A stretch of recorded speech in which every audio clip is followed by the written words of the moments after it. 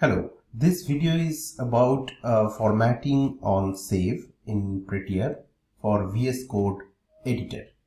Now this is a very useful feature so that when you save a document, unformatted document, so once you hit Ctrl S in Windows or save the document, Prettier should automatically format it, or if you would like to opt for that feature. So how we can enable that feature in VS Code, that I'm going to show it to you. Like if I press Ctrl S here, if you see that the code is not formatted at all and nothing is happening.